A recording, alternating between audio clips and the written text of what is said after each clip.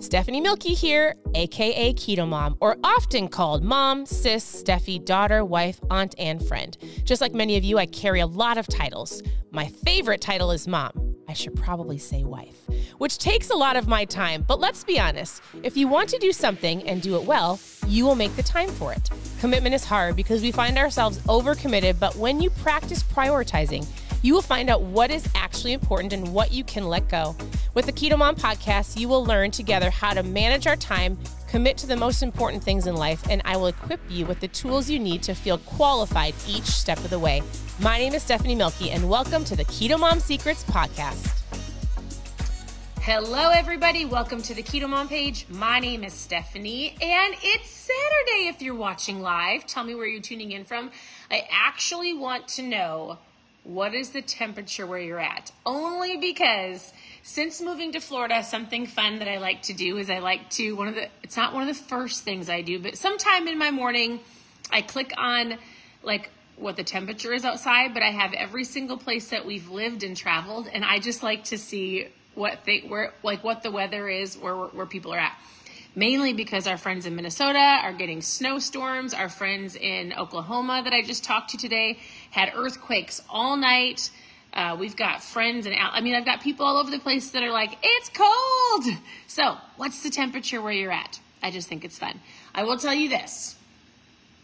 Here in Florida, where I'm at, not saying this to be braggy, it's very windy out and it's going to rain in a little bit, but it is 80 degrees. Now, all of you who have a cold front right now, I think it's coming next week because the cold here in Florida gets to be like 60 to 65. So people that lived here for a very long time believe that that's winter. But as you're tuning in, hey, so all week, Monday through Friday, I came on, I did a live, I gave you a secret key, a word for you to collect, mainly because I was like, listen, I want people to learn. I want you to watch the lives. I want you to take what you've learned. I want you to apply it, right? One of the words that I gave you was action. And so we actually have a little form for you to fill out. So if you collected all 5 words and you want to enter to win, I'm actually going to keep this all Saturday, so I'm not going to draw for the names. I'm going to do it tomorrow, only because I need the people that there's sporting events on Saturdays. I've got friends in Minnesota, their kids are playing basketball, and we've got wrestling, and we've got tournaments. I want everybody who watched the live Monday through Friday to be able to enter today. So post 5 in the comments, and I will post 5 in the comments, and I'm going to send you the little link to fill out because you collected all 5 keys. Now, if you also followed along, you know that my husband did a 12-hour walk. So there's a book called The 12-Hour Walk, and it's a 12-hour walk. You go and you shut off your phone, you shut off all things, and you walk with your own thoughts for 12 hours, talking to nobody, not on your phone. And so he did that yesterday. He walked the beach for 12 hours. And when he came home, I was like, what is your biggest takeaway? What did the Lord say to you? Like, what did you hear? And he had a really great takeaway. And so I told some of you, hey, I'm going to have my husband come on and share why he did the 12-hour walk. Some people are like, that's not very hard. And he was like, maybe you should go walk for 3 hours with bare feet on the sand, and you tell me if it's hard or not. But, I said that out of love. No, yeah, he said that out of love. Not meanness. My husband is very nice. He's a great person. I'm the one that has a little bit of a... No, you're even nicer. I'm even nicer. All right, Steve. So with your 12-hour... So, okay, really quick. If you, again, post 5 below if you collected all 5 passwords. And Steve is going to share with you his insight about his 12-hour walk. Okay, tell us, do you want to hold the phone or do you? Sure, okay. I can hold it. There you go. Hello, KetoMOM world. It's so great. Look, usually I'm on the other side of the camera, so I appreciate this. Yeah, figure out how this thing works. So I walked on the beach for 12 hours. And the reason why I did it is because, first off, I'm just super thankful that Stephanie and I have a life that allowed us to be able to, let me just go for 12 hours. Most of the time that's not the case. And Shut especially things in off, today's like, world, yeah. it's the other thing, like, how many of you have gone for an hour without your phone? Not me, because I'm talking to all of you. But So- yes, it's important. So first off, I was just super grateful to my wife and to my family for it just being possible. And so while I was there, it's fascinating. So everyone keeps asking me the same question, like, what did you hear? What was your biggest takeaway? What did the Lord tell you? And I think really what blew my mind the most is that we have the ability to create self-limiting beliefs in our life, almost like it's unconscious competence. And so what I mean by that is, as you start doing something hard, and it is true, I did have people tell me, like, 12-hour walk, that's not that difficult. I get it. Go get on Until you do it. Go get on the beach, any beach, and just start walking. Or a dirt road or a pave or whatever, right? Bare feet in the sand at 3 hours, you're going to feel something. So the first thing that actually started happening is I started getting, my mind started telling me, I think this is good, just sit down, stop walking. What are you trying to prove? And it wasn't that I was trying to prove anything to anybody. Like, this was simply for me to prove to myself that I'm capable of doing good, mighty, and great things. And so I want to encourage you that you are wired to create greatness. There's greatness inside of you. And I think when I hit the 3 mile mark, I thought, all right, this is pretty intense. And then I just said, just keep taking one step at a time. And I had songs going in my mind. I had nothing to listen to. I was looking for a sand dollar for my wife. It really means a lot to her to be able to get a sand dollar. And I will say this, after 12 hours on the beach, I did not find one sand dollar. I found something that I think might be one. I still got to show you what that is. But there was no sand dollar. There was no audible voice that I heard of, like... No audible voice from the Lord. There wasn't. But I had a lot of internal voices. And so that's what I would want to challenge you with today is, what voice are you listening to? Like, what is your inner voice telling you? What is your mind telling you? What is your heart telling you? What's your body attempting to tell you? What's your environment around you attempting to tell you? The ocean is a beautiful place. I am so forever grateful for the sand and the weather and the beach and the view. And it was right along this place that we call Dream Drive. And usually we take our friends and our family down this drive, and it's around Mar-a-Lago, and it goes past all these beautiful homes. And we've always just driven by because it's on the main road. So you see the ocean, you see the main road. But I've never been on the back side of it. And so the reason why I wanted to do this is because in my mind, I'm like, that would be beautiful to live there. But I've never felt worthy of living in a place like that, because it just is going to create, it would take so much generational wealth. Like, so much would have to be created in order to live in a place like that.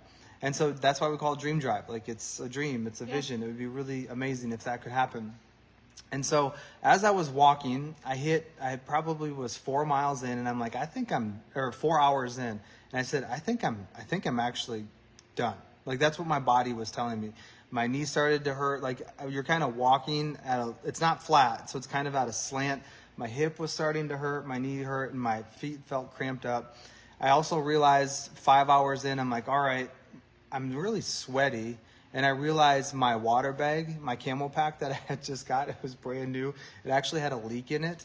And so now my fluid is slowly dropping. And I thought to myself, all right, this would be all the reasons just to say, I've done it. I should just turn back around. But I was like, you know what, Steve? There's more in you. There's more in you. And the reason why I knew there was more in me is because I already pre-decided before I went that I was going to walk until my alarm clock on my Whoop band went off. And that was the 50% mark. And when I hit the 50% mark, I was pre-deciding that I was going to finish stronger than I started. I hope this makes sense. So I didn't have GPS. I didn't have all this stuff. All I had was a preset alarm because I pre-decided that I was going to set out on my mission. And usually, if you think about it, like whenever you're starting your New Year evolutions, or your resolutions, or your goals, or your whatever, do you usually start better and faster at the beginning, or do you end better and faster? Well, most people, they never even finish half the stuff that they go and attempt to do. but they usually start stronger. And then if they finish, which most people don't, but if they finish, it's usually at a slower pace. I pre-decided in this 12-hour walk that I was going to finish stronger than I started. And then you might be thinking, like, that seems crazy. Well, sometimes we're supposed to do crazy things. And so to me, this 12-hour walk was both mentally and physically pushing myself to another level, because for 2024, we've decided as a family that we're going to create new environments, that we're going to create new thoughts, that we're going to do some things that we've never done before. We're going to break through some self-limiting beliefs. So for me, as I hit that 50% mark, I turned back around, and everything that I had walked past, the pier and the houses and the beach tents and all of this stuff, I couldn't even see it. Like, I was so past far, like so much further than I thought I was going to go. And so that's the first thing I want to encourage you on, is that when you set out on your goal or your dream or your mission, you can actually surpass what you were first telling yourself. And so when I got to that point, I turned back around and I thought, all right, it's in this moment that, do I just turn my phone back on and I call in Steph and I say, hey, sweetheart, I need you to pick me up at who's ever, I mean, it was somewhere. And I thought, you know what? There's more in me. Just take one step at a time. There's more in you. Just keep taking one step at a time. Then I also justified in my mind, like, oh, it's going to be so much easier because now I get to flip it and the inverse. So I'm like, I get to equal out my other hip. It's going to be all this stuff. But then the reality is my feet like just started cramping up. And so I just kept taking one more step and one more step. And then I got to this point to where I hit like this stride where I looked down, and most of the time I was kind of averaging 25-minute miles on the beach. And I know for a lot of you who are athletes, you're like, that's not very fast. I wasn't trying to be an athlete. I was attempting just to stay in movement, stay in momentum, just keep moving. I wanted it to be a picture of what I'm attempting to create in 2024. Because I do believe this, right people, right place, at the right time, that is when alignment happens, and that's when your life will forever change. What's wrong? Putting your face in there. Oh, sorry. You're just so beautiful. I'm drawn towards you. Yeah. All right. So I just kept going. Next thing I know, like I'm feeling like I got second wind and a third wind. And I look down and I'm like, ooh, 23 minutes per mile. Ooh, 21 minutes per mile. And I'm like, I was actually feeling really great. Well, I say I was feeling really great while my feet were absolutely just throbbing in pain. And so that comes to kind of the next point of, during this year, during your goals, and while you're progressing towards the goals that you have that set out for you, you're going to face some hardships. You're going to have some mental battles. You're going to have some rejection. You're going to feel some pain. And it's in those moments where you've got to, well, hopefully because you've pre-decided or you've written it down or you're going after it, that you just keep charging. You just keep going for it. And finally, when I got back to the pier, I was like, oh my goodness, look at, I've made it. And the biggest realization that I had at this point of hitting the pier and knowing that I still had a few miles to go was that when I looked back at all of the condos and all of the beautiful, I mean, they're probably $100 million homes, $30 million homes, is being on the other side of it, because usually I just see the front, you never see the back. I was looking back at that and I'm like, that would be incredible. But for the first time, I actually felt worthy enough to know that something as big as that could be something that I'm worthy enough to dream of. Yeah. Now, will it happen? I'm going to do everything I can with my own gifts, talents, and how God's wired me, and to use these hands to continue to create. And if at the end of my life I'm able to provide a home like that for my kids or for our next generation, that would be incredible. I'm going to do the best that I can do. And so as I'm walking on this walk, I finally get to my finish point. And I mean, I'm out of water. My feet are just throbbing. My legs are cramping up. And I just look back. I look back at the beach. I look to the south and I think to myself, wow, Steve, like, you really went a long distance and you're back here at the starting point. And then it all of a sudden dawned on me, I'm like, people are going to ask me, like, what did I hear? What did I see? All this stuff. I saw a lot of beauty. I didn't hear any audible voices. But in my mind, I heard lots of different self-talk. And the self-talk started not so great. But when I was finished, I actually was super proud of myself. And when I got back to the car, I looked in the mirror and I said to myself, Steve, you're amazing. Steve, I love you. Steve, I'm so proud of what you just accomplished. And it was in that moment, sitting in my car, getting ready to drive back home, that it dawned on me that I was created for such a time as this. And in this moment, I'm thankful and I'm grateful. And I closed my eyes and I just saw a beautiful future. I saw myself playing with my kids. I saw myself playing with my future grandchildren. I saw myself creating wealth. I saw myself creating friendships and just being open to the unknown, and the unknown of being some absolutely amazing things that our family gets to create. And so I just want to encourage you that life is what we dare to make it. And so if there's things that you've got sitting on your heart or in your mind that you've wanted to create, that you've wanted to do, that you've wanted to explore, that you've wanted to adventure, I'm just going to encourage you to go do it. Go make it happen. We're not promised tomorrow. All we've been given is today. And so that was my biggest takeaway, is that we, you and I, we are able to overcome our limiting beliefs. We are able to overcome our past. We are able to step into and dare to create an amazing future. And so I hope that this was an encouragement to you. The 12-hour walk was something that was truly beautiful for me. And if you have a chance, go take your shoes off, connect with the sand, go walk on the beach, and at least shut off your phone for a couple hours. Or start with phase 1 and just disconnect from your phone for a couple hours, and just see what you can create great things. That's what you're created to do. Honey, you're so great. Thanks for sharing. I loved that he came home and he was like, I'm just so thankful. So I wanted him to share that with you. It's been a really great week. We've been dreaming and creating and believing and then knocking down, like Steve said, beliefs that are not what we want to believe for. You know, here's the last thing I'm going to say is, again, if you collected all 5 words from this last week, post 5 in the comments. I'm going to send you something in the chat. But I read something yesterday that I thought, I had no idea. Why would they want to post 5? You're posting 5 because you collected 5 words that I gave you, secret keywords from Monday through Friday, to put your name into a drawing for some ketones. So I read something yesterday, and Steve might not know this, but did you know that yesterday was labeled national? It was the national biggest day that people quit their New Year's resolutions or their goals or yesterday was the day that people quit. Wow. I know. I read that and I was like, it's only day 12. Is today the 13th? Today's the 13th. It was day 12. And I read that and I went, wow. I had a friend that sent a message to me and she goes, hey, look at the gym. It's already empty on the 12th, right? And so it's interesting because Steve said, he didn't quit. He didn't quit when yesterday was the National Quit Day. He didn't quit on the 12-hour walk on the 12th. I read that and I went like this, So if that was you, or you find yourself yesterday I felt like, you know what? It's been 12 days and I'm not seeing results. I'm not feeling it. This isn't for me. Don't be the huge statistic that quits on yourself, that has those limiting beliefs that Steve said he felt as he walked for 12 hours, right?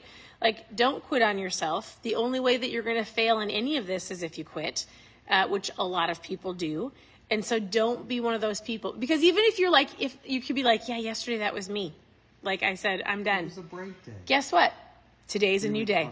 And now today's yes. Day. If you keep going and you quit, then you're going to fail. But if you get back up today and this weekend and you make some plans and you dominate this next week, you're going to win. You're going to win. You're going to grow in your awareness as a person, in your character, and your mindset. You're going to inspire not only yourself, but people around you. So I want to say this. Thank you for tuning in. Your presence matters. Post a 5 below if you collected. Did you guys like the keyword? Do you want me to do it next week as well? And it's just doing a live. I do a live every day, under 10 minutes, hopefully, if I don't get long-winded.